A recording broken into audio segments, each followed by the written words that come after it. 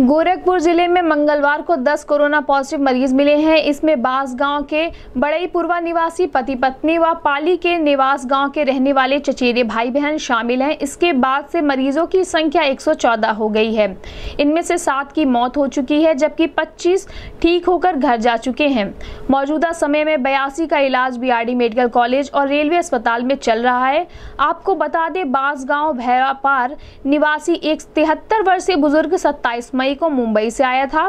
दोबौली निवासी 52 वर्षीय व्यक्ति 20 मई को दिल्ली से, जिगिना निवासी 50 वर्षीय व्यक्ति 16 मई को मुंबई से, बड़ईपुरवा निवासी 75 व 70 वर्षीय बुजुर्ग दंपति मुंबई से आए थे। इसके अलावा पाली के निवास में रहने वाले चचेरे भाई बहन 28 वर्षीय युवती व 32 वर्षीय युवक 20 मई को गांव आए थे।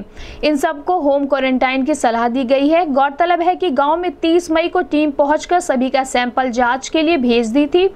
मंगलवार को रिपोर्ट पॉजिटिव आई है। इसके बाद से गाँव में हड़कंप मच गया।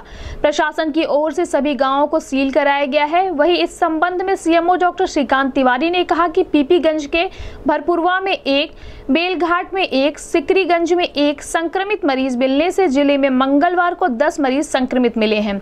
गांव में सैनिटाइजेशन कराया जा रहा है। परिवार के सभी लोगों के सैंपल लिए जाएंगे। उनके संपर्क में आने वाले लोगों की पहचान कराई जा रही है। साथ ही उन्होंने कहा कि सभी संक्रमितों के गांवों को सील कर दिया गया है। स्वास्थ्य विभाग और प्रशासन की टीम सैनिटाइजेशन की प्रक्रिया शुरू कर दी है। मरीजों के संपर्क में आने वाले उनके परिवार और उनके सगे संबंधियों की पहचान के लिए टीम को लगाया गया है। सभी लोगों के नमूने जांच के लिए भेजे जाएंगे।